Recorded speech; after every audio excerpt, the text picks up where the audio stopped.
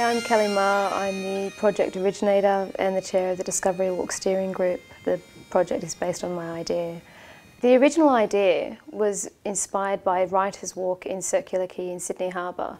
I've been living in Dundee for 20 years and I noticed that it wasn't really the Dundee way to necessarily shout about yourself or brag about your achievements. Discovery Walk is a really great example of how important it is to talk about the history of the area, the legacy that these people have gifted to the city and to the world. And they had principles. And I think that's a wonderful example to give to every generation. I met Suzanne Scott through a mutual friend, and she felt strongly, as I did, that we really had to do something important here, and we had an opportunity we couldn't afford to miss. I'm an artist and illustrator based in Dundee, and I work under the name Whimsical Lush. My involvement was the plaque designer.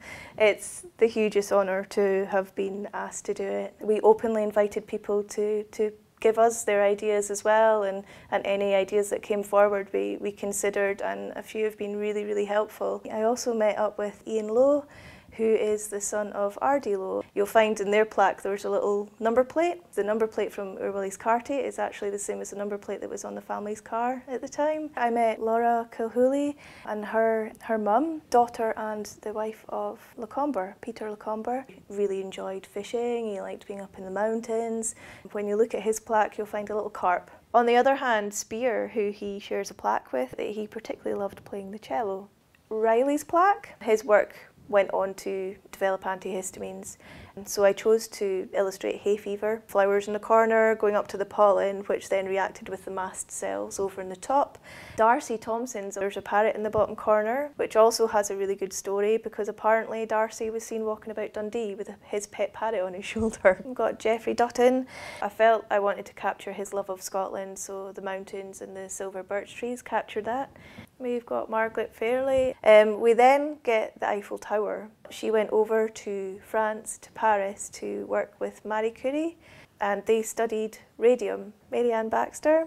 The park that their family left behind is absolutely stunning.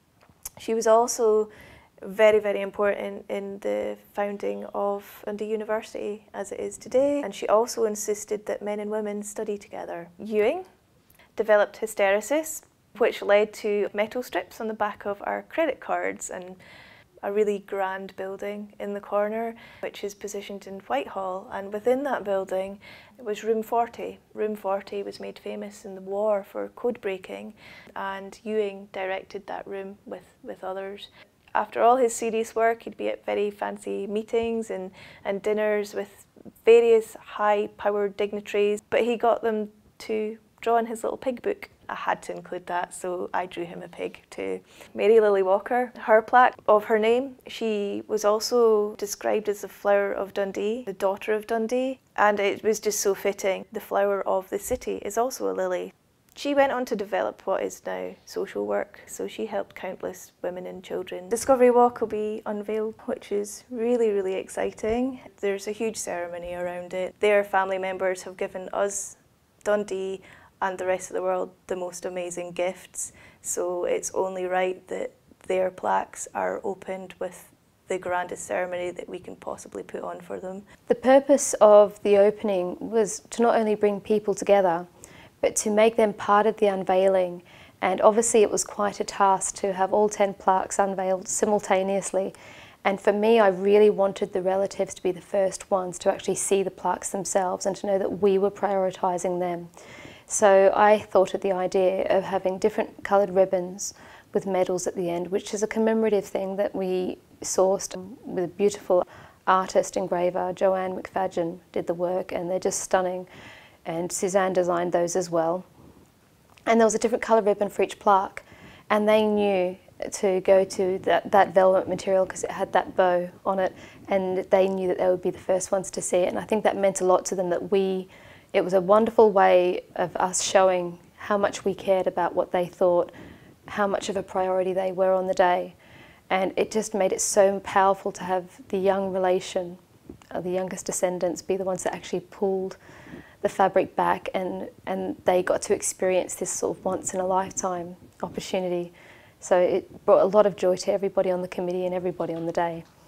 The Discovery Walk unveiling took place in the newly constructed space behind the Caird Hall called Slezza Gardens, and I think it's a wonderful moment that a place named after Mary Slezza is the host of these brilliant people. I think she would have approved.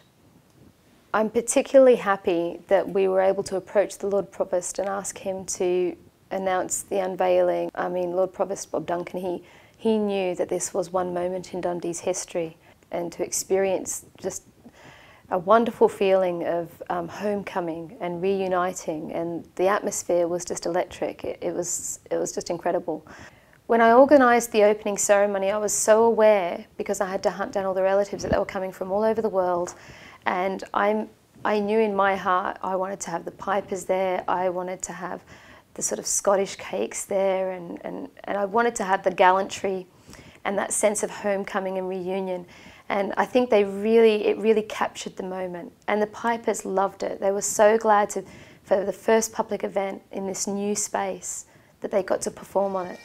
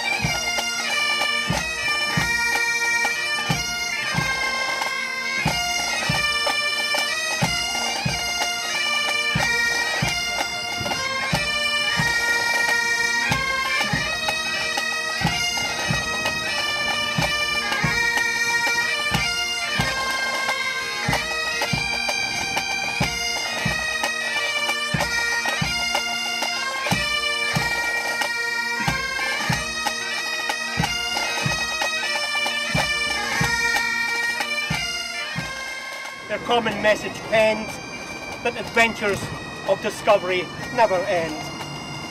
Mary Ann Baxter. I think it's fantastic. They've made a very good job of it. I think, yes. Really nice. They're looking really lovely.